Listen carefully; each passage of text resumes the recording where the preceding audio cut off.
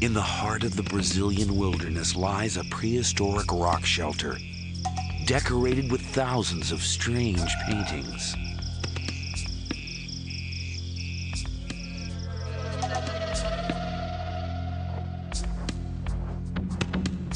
South American archaeologists are finding unusual human remains.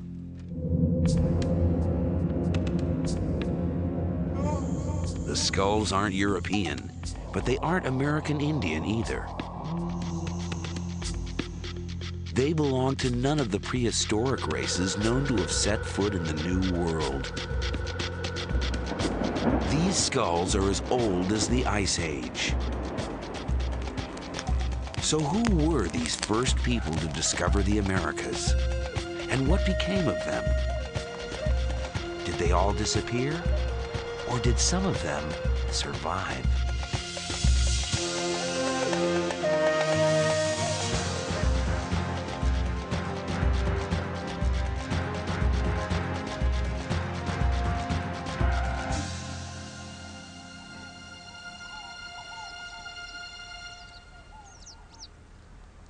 This is Serra da Capivara, a rocky outcrop of cliffs and valleys in a remote corner of northeast Brazil.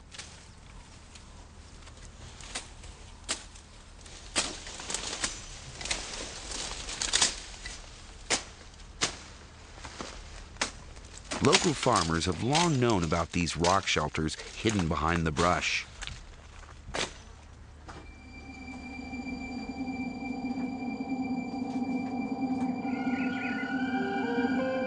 Shelter walls are decorated with scenes from everyday life. A net to catch deer. A stick to collect honey from a beehive. A hand shielding the eyes. Here, 3 people are helping a pregnant woman give birth.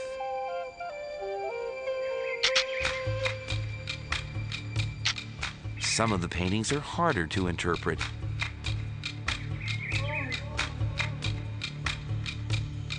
These curious-looking figures are thought to be men in disguise, dancing with women.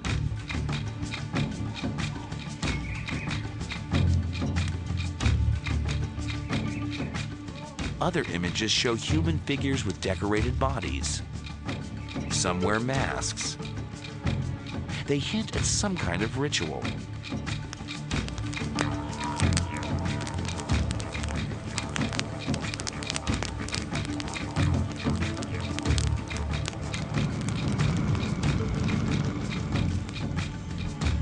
No one yet has figured out what these scenes mean. But local farmers claim to know who originally painted them.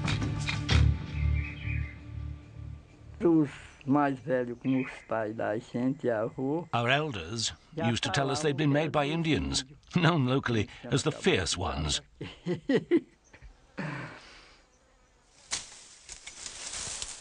Indians were the obvious candidates.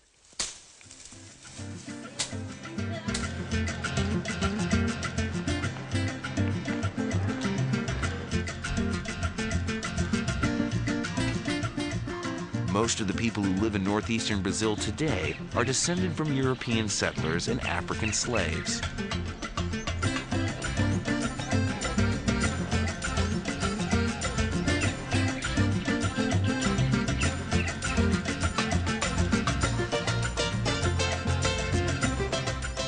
But these ancestral groups arrived in Brazil just 500 years ago. When the Portuguese first discovered Brazil, they found that Indians were already here. And a few of the local villagers are descendants of mixed marriages between Indians, farmers, and slaves.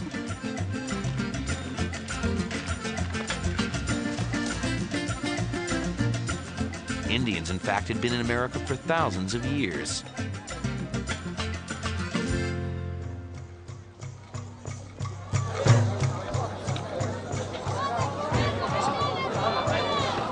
Scientists today can tell precisely when they arrived and from where.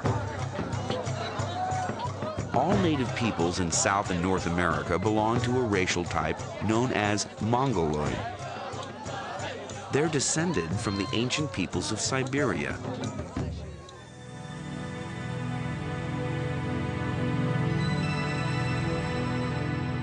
During the Ice Age, 12,000 years ago, there was a land bridge between Siberia and Alaska.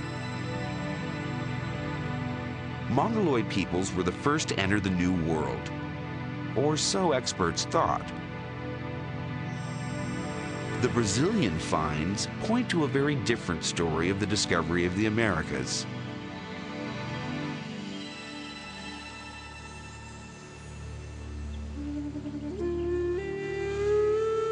The paintings on these rock shelters are much older than the Indians. Here, hunters chase giant armadillos, an animal that flourished during the Ice Age, long before the arrival of the Indians.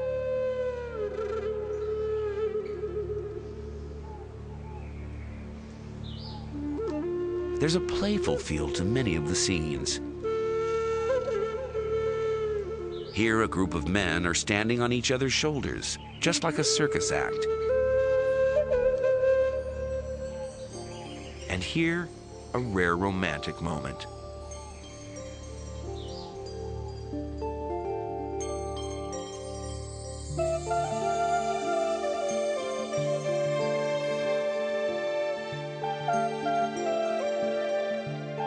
The scenes conjure up a lost world of innocence.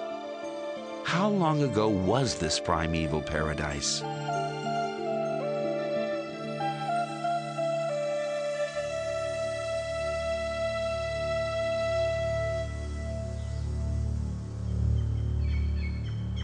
French archaeologists have just finished digging in Pedra Furada, the largest of the rock shelters. Their aim was to go back in time to a period well before the arrival of American Indians.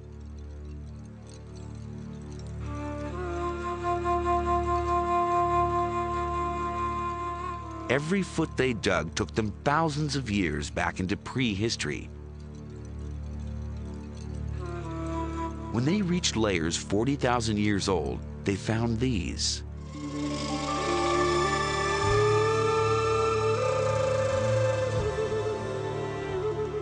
Pieces of quartzite that look remarkably like stone tools. The edges on one side of the stones were flaked off.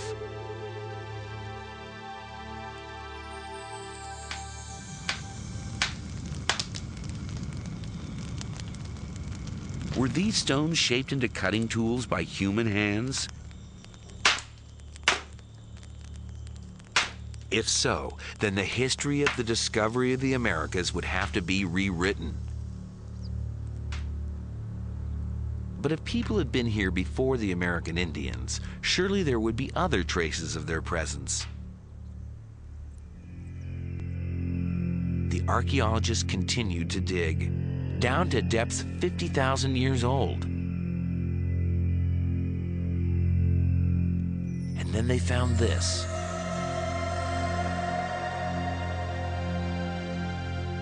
Fragments of animal bone and charcoal.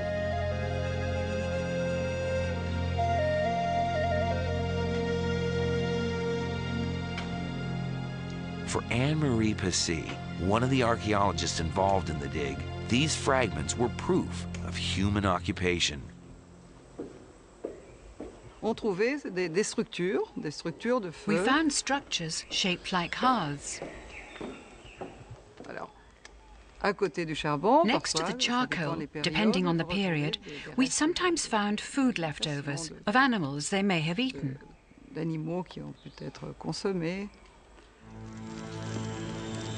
The Brazilian finds show that the New World was discovered tens of thousands of years earlier than previously believed, certainly well before the time of the American Indians. But who were these pioneers? A much earlier wave of Mongoloids, or another race altogether? Clues to the identity of the first Americans are emerging in rock shelters in the northeast and southeast of Brazil.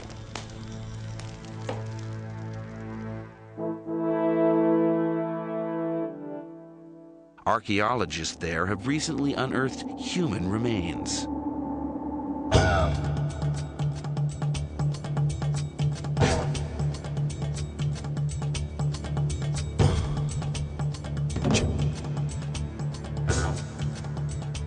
Prehistoric skulls were found buried in layers of soil 9,000 to 12,000 years old. They are the oldest skulls in the Americas.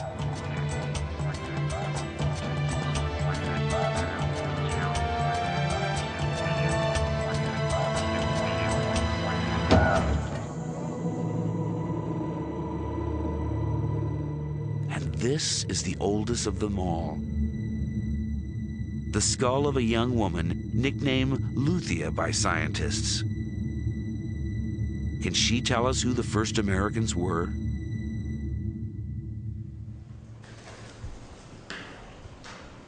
Walter Neves is a physical anthropologist at Sao Paulo University in Brazil. He has been using a standard and reliable archaeological measure, the shape of the skull, to find out what race she belonged to. 91. He fully expected Luthia to be a Mongoloid, an ancestor of the American Indians. 91. But then he fed the measurements into the computer.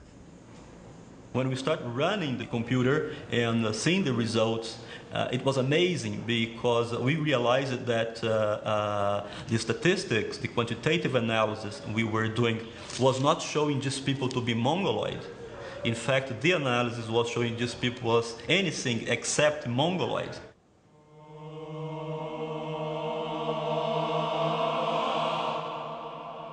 So who was Luthia? And where did she come from?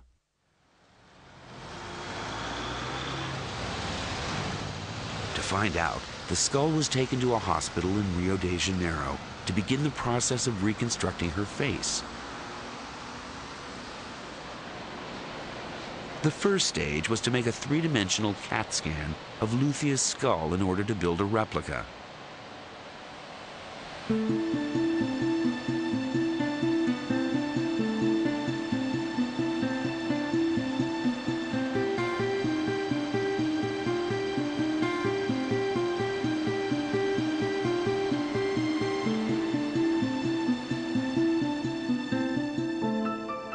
The cast was then given to Richard Neve of the University of Manchester in England, one of the world's leading forensic artists, to recreate her features.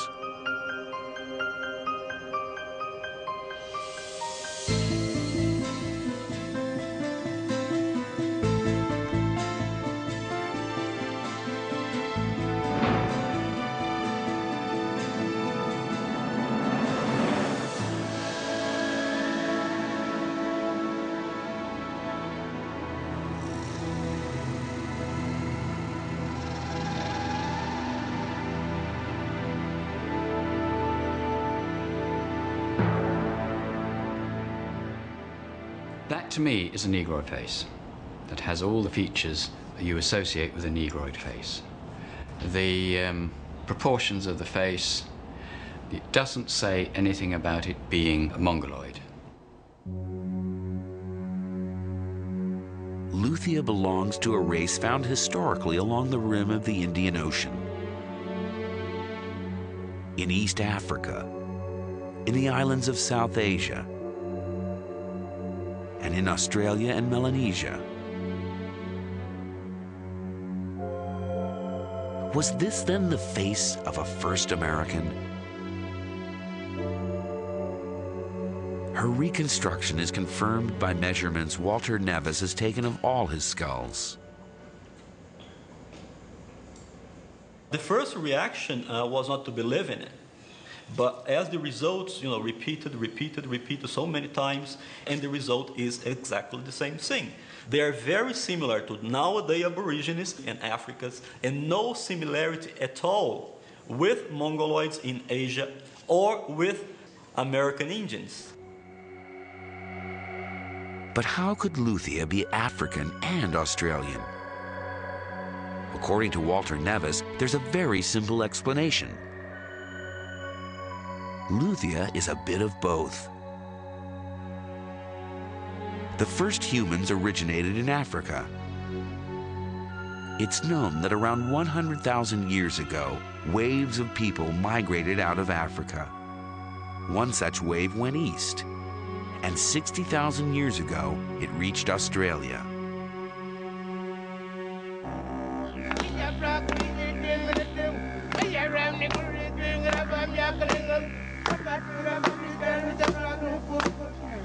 Luthia, it seems, belonged to a race of humans descended from Africans, a race that eventually became today's Australian Aborigines.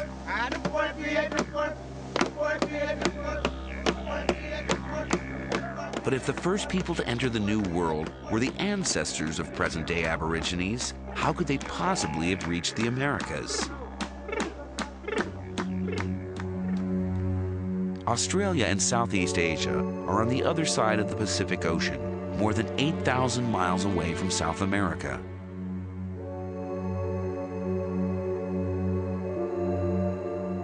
It's true that during the Ice Age, there was a land bridge between Siberia and Alaska. In theory, the ancestors of the Aborigines could have migrated north and crossed over into Alaska.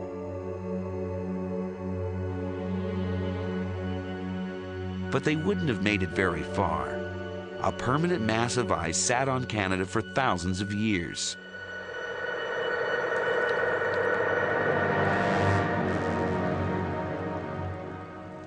That wall of ice would have blocked the way into America to both animals and humans. But could there have been another route to South America?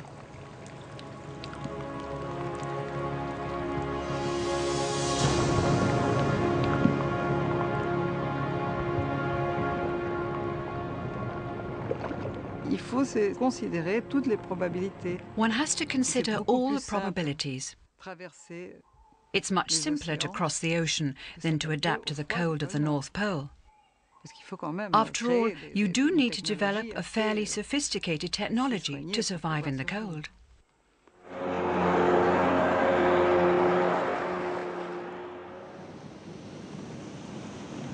But did the ancestors of the Aborigines have the technology to cross the Pacific?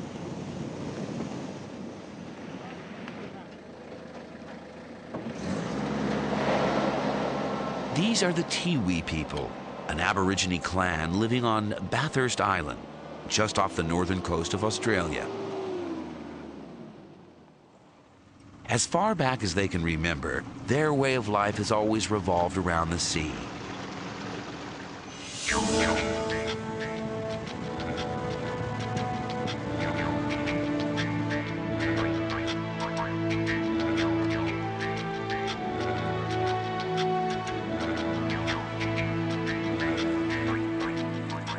And in these shallow tropical waters, the old-fashioned spear is still the best tool to catch crabs. But the Tiwis are very much the exception. Most Aborigines live on the mainland and have no seafaring heritage.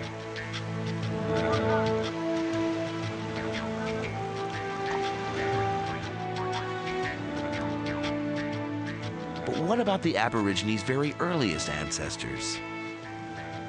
Might they have been able to navigate?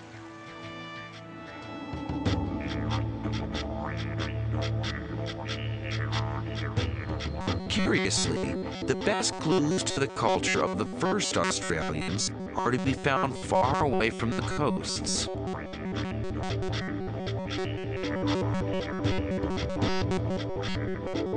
This is the Kimberley, a forbidding rock desert on the northern tip of Western Australia.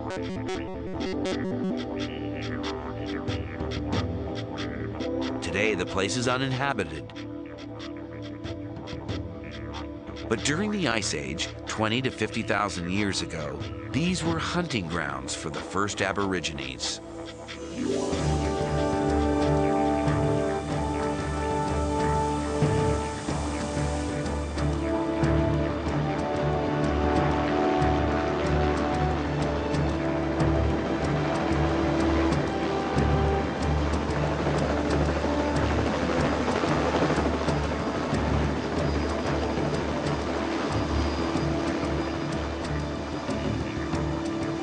Graham Walsh, an Australian rock art specialist, has devoted his life to finding and recording their earliest traditions.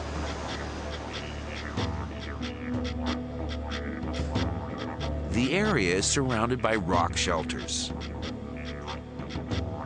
many of them decorated with images painted tens of thousands of years ago.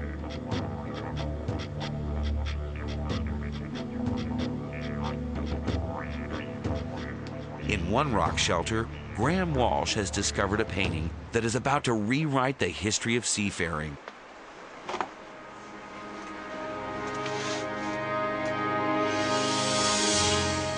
It's the oldest painting of a boat anywhere in the world.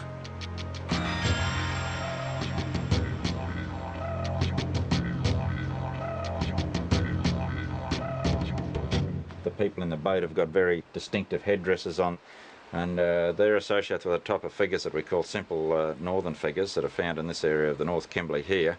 They're associated with war scenes, battle scenes where they're not using spear throwers, and so we can date that type of figure by the type of technology that they're depicted with. And it's very ancient because the spear throwers, we've dated paintings with spear throwers on as predating 17,000 years. And that's a minimum figure. I think it will go back much, much older than that, up to 50,000 years ago. What's remarkable is that the boat seems to have been designed with a very specific purpose in mind. You can see by the type of watercraft with the high prow on it, it appears by watercraft experts, they tell me it's an ocean-going type craft with this high nose. There's no need for all the sort of high prows and that in still water. So you're looking at some sort of craft that's been used for the open sea.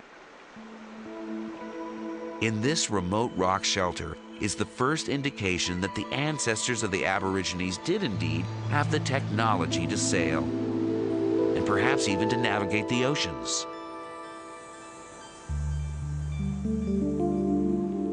But why would they have wanted to cross the Pacific? The vastness of the ocean was surely a deterrent.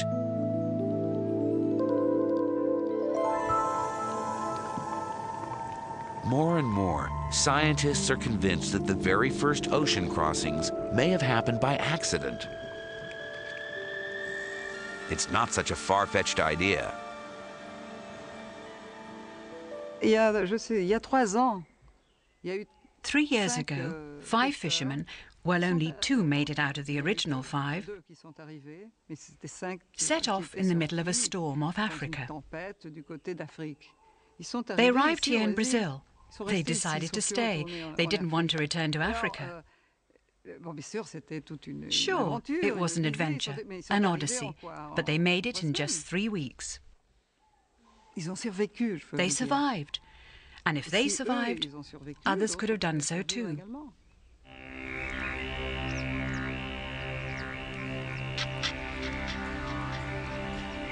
If the ancestors of the Aborigines did reach South America by chance, they would have been the first people to settle the New World.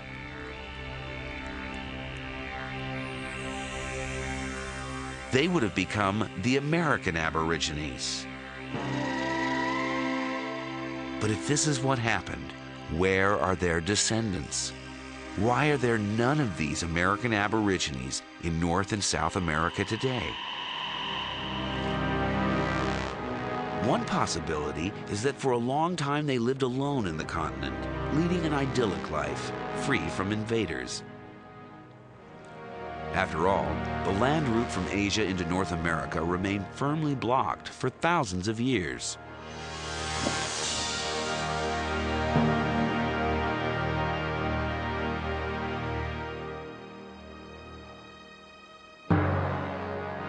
But around 14,000 years ago, the climate began to warm up.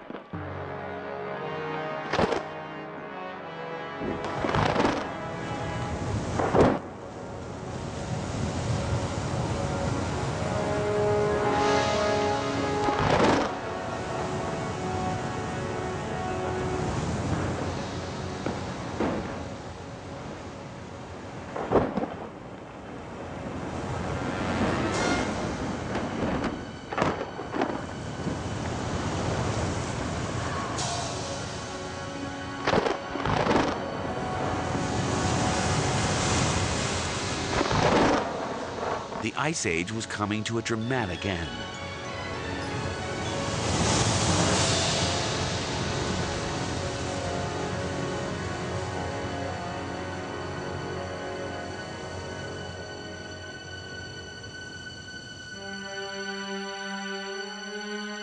In Alaska, an ice corridor opened up. Animals took advantage and crossed through.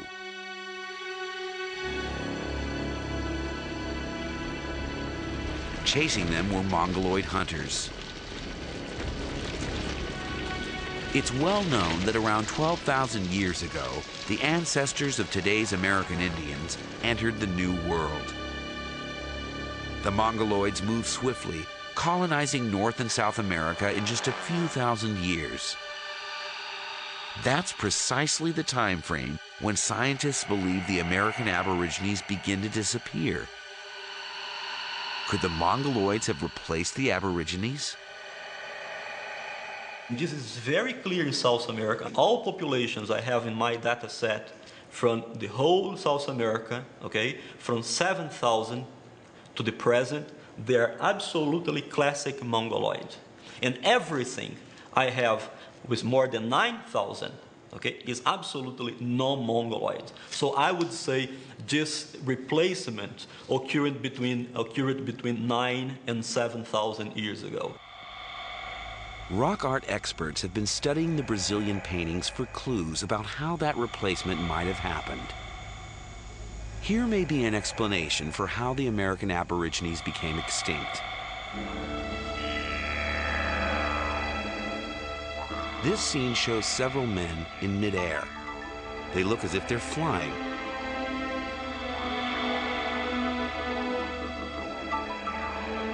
At first, scientists assumed they reflected the playful lifestyle of the American Aborigines.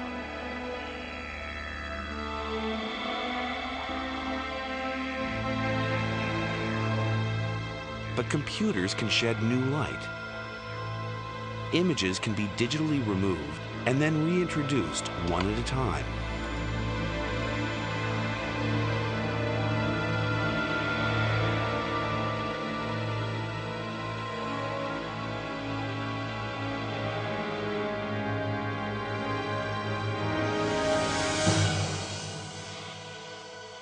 The happy flying figures turn out to be just one figure, a warrior leaping through the air to spear an enemy. At first, we thought this was a scene of harmony, with various figures flying through the air. Now we no longer see it as a scene of harmony, but as a scene of violence. Suddenly, the meaning of the other enigmatic scenes becomes clear. This is another act of aggression. And this, perhaps, an execution.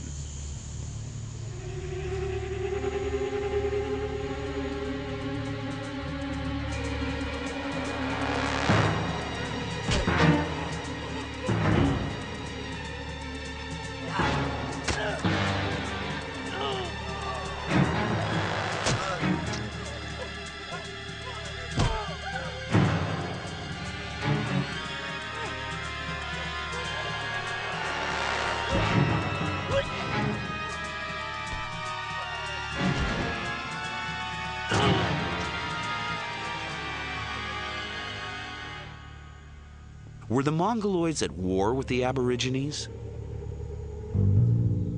Tellingly, these scenes only begin to appear after the arrival of the Mongoloids. Jusqu'à 9000 ans, on n'en trouve pas une. Until 9,000 years ago, we don't find a single scene of violence, and this coincides with finds which show an increase in population. Ça coïncide. On peut pas tirer des conclusions. We can't draw any conclusions, but there is an increase in small tribes, and violence becomes very important. La violence commence à devenir très important. Conquest by the Mongoloids would explain why there are no Aborigines in the Americas today. They were wiped out.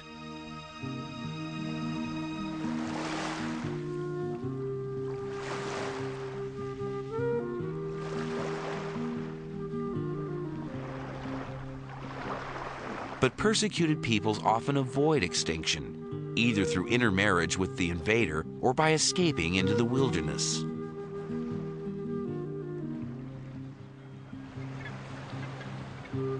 Could some American Aborigines have survived in a remote corner of the New World?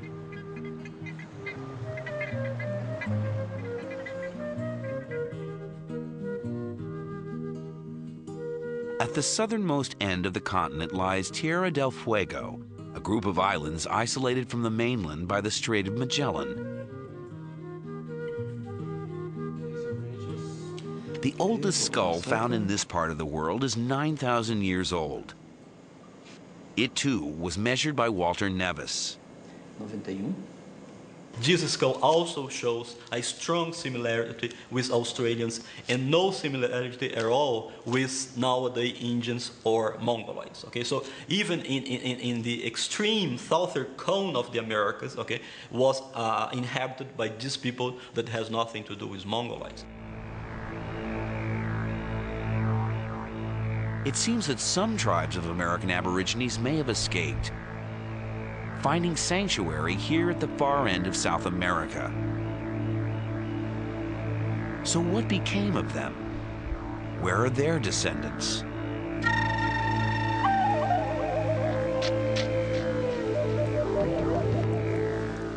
When the first Europeans explored Tierra del Fuego, they encountered bands of hunters and gatherers, the Fuegians.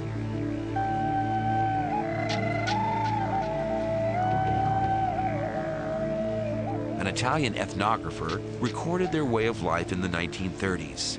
It seemed to hark back to a primordial era.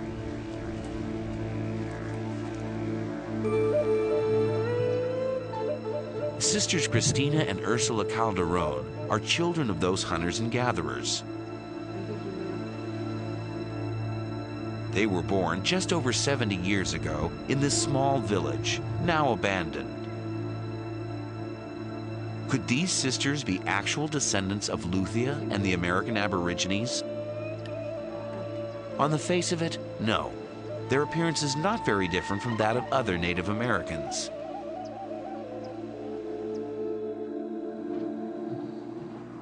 But a more reliable marker of ancestry lies behind the face, the shape of the skull.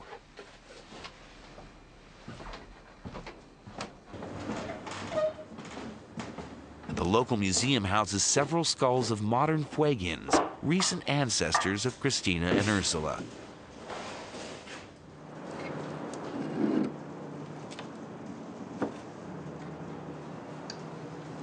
For the first time, scientists have begun to measure these skulls. As expected, they have found some classic Mongoloid traits, such as flat faces. But they also found unusual features, pronounced ridges over the eyes, a distinctly non-Mongoloid characteristic.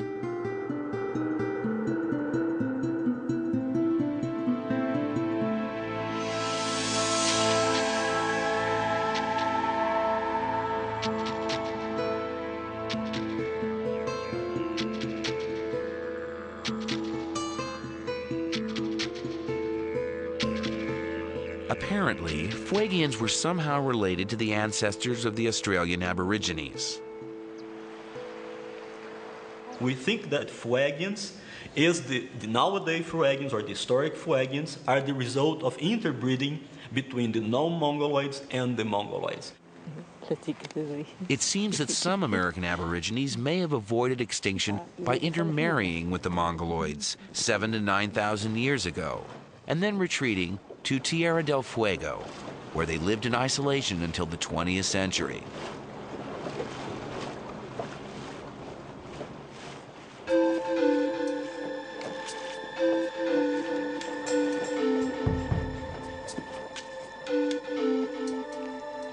But the Aborigines were originally a race adapted to life in the tropics. How could they have survived in this cold and damp corner of South America?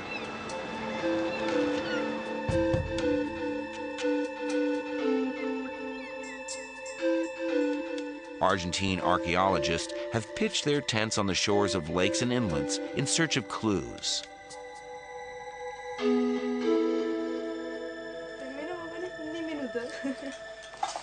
On this beach, they found mounds of mussel shells. Una secuencia de valvas que si la miras se está clavando dentro o por debajo. The oldest layer is 6,000 to 7,000 years old. Is this ancient garbage left behind by American Aborigines?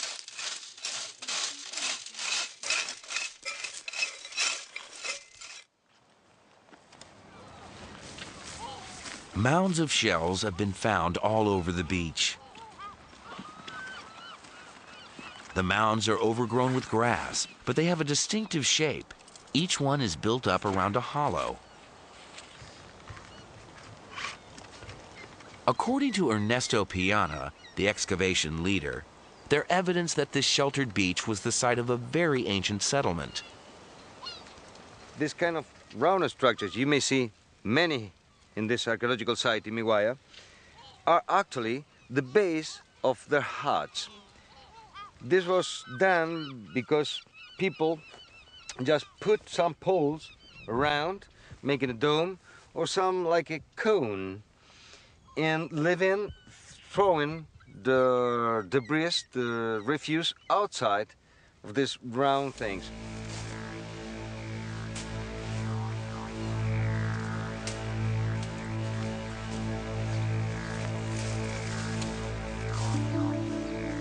Alongside the very same beaches, similar huts were being built by the Fuegians until just 60 years ago. These huts sheltered the American Aborigines through thousands of winters of wind, rain, and snow. Some tribes wore hides of guanaco, a type of llama, to keep the cold out. But others wandered around virtually naked. How did they cope with the cold?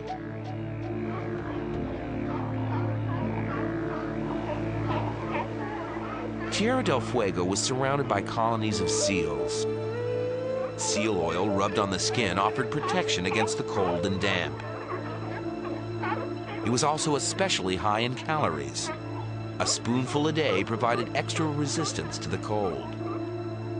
We were given spoonfuls of seal oil. That's how I grew up healthy. And I guess that's why I'm still here today.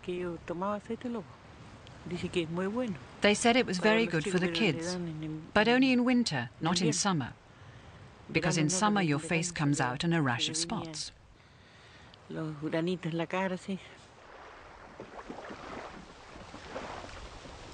The Fuegians also kept fires lit indefinitely, even when they were on the move. They lit their fires in the canoe.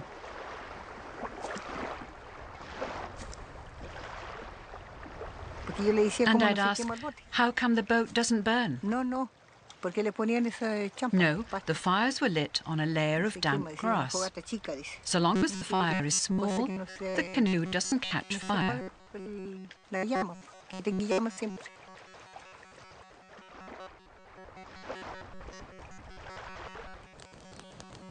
Isolated from the rest of the continent, the descendants of the American Aborigines preserved their way of life for thousands of years.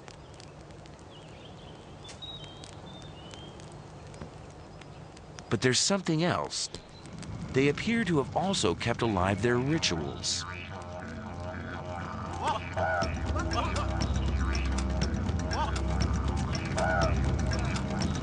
The 1930s expeditions recorded secret initiation ceremonies.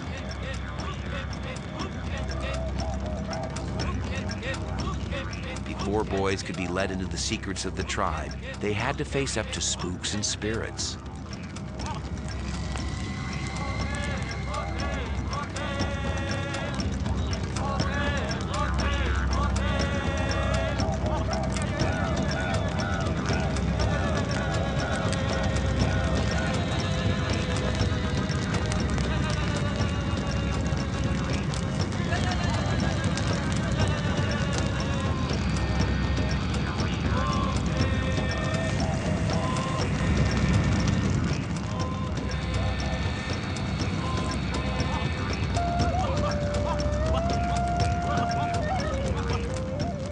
According to the ethnographic reports, boys and women believed the ghosts were real.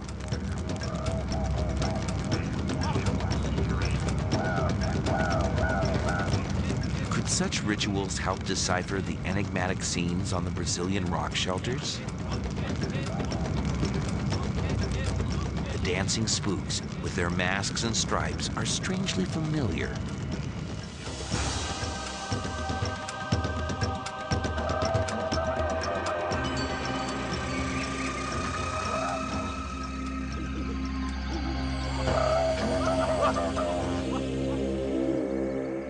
The tribal wisdom taught to the Fuegian initiates was secret. It was only revealed to men. Women were kept in the dark. Any speculation about it was, and still is, strictly taboo. They said it was a very secret ritual. That's why we never talked about it. Only the men were supposed to know about it.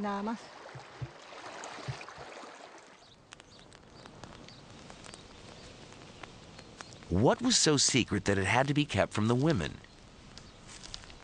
Some of the chiefs, according to ethnographers, explain that there was a time in a very distant past when women ruled society.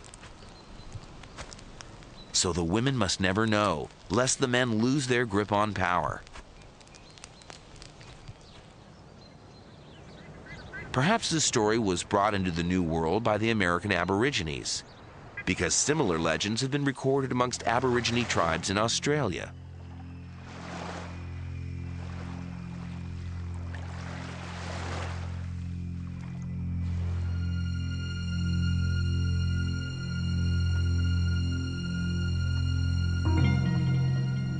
Amazingly, traditions of the first peoples of Australia appear to have been preserved here at the utmost end of the earth by a small band of their descendants.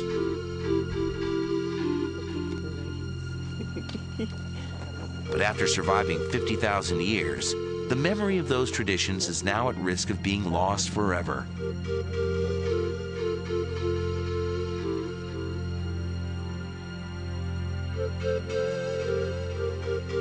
The arrival of white settlers in the late 19th century pushed the native people of Tierra del Fuego to the brink of extinction.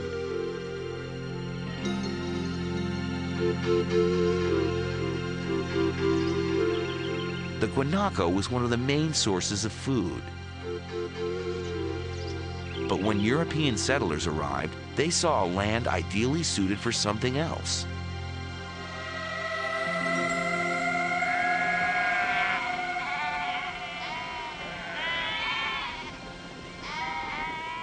Gradually, the guanaco hunting grounds were transformed into vast sheep stations.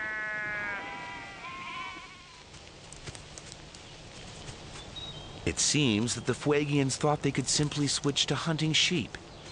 It was a tragic mistake.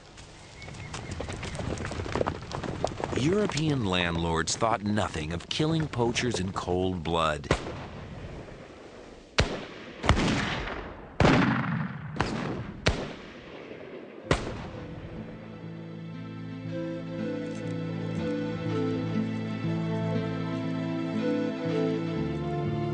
Christian missionaries tried their best to help the natives adapt to the changing circumstances.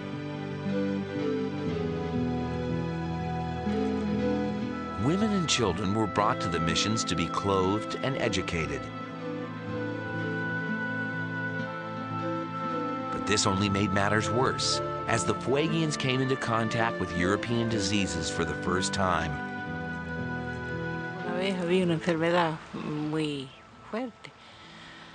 There was a virulent disease, and many died from that. A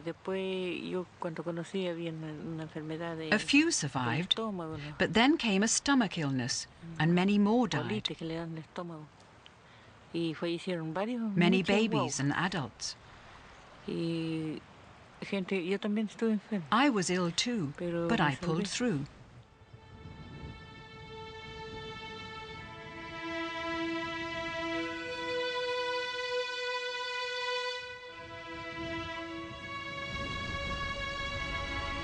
The deaths eventually decimated the villages.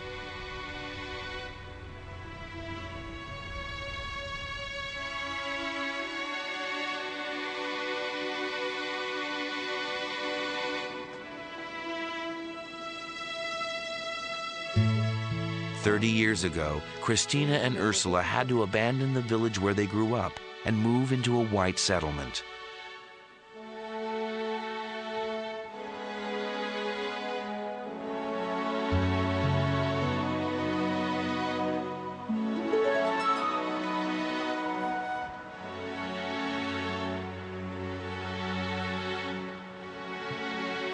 They return occasionally to visit the graves of their family. Christina and Ursula are now the last surviving link to the culture of the pioneering Aborigines who first discovered the Americas. For they are two of only a few full-blooded Fuegians left alive. Their children are the offspring of mixed marriages.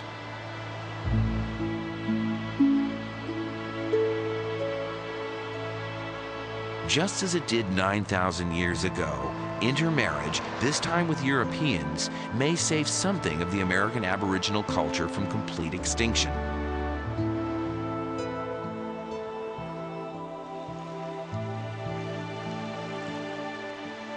The Fuegians' ancestors had set off from the other side of the world.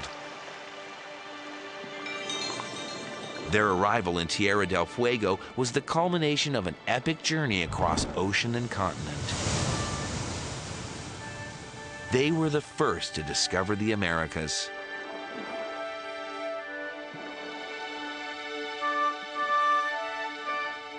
"50,000 years later, their descendants have dwindled to a handful of survivors. But who knows? Perhaps the Fuegians were not the only Aborigines to survive the arrival of the Mongoloids. Maybe another tribe of long-lost American Aborigines is awaiting discovery in some remote corner of the Brazilian jungle.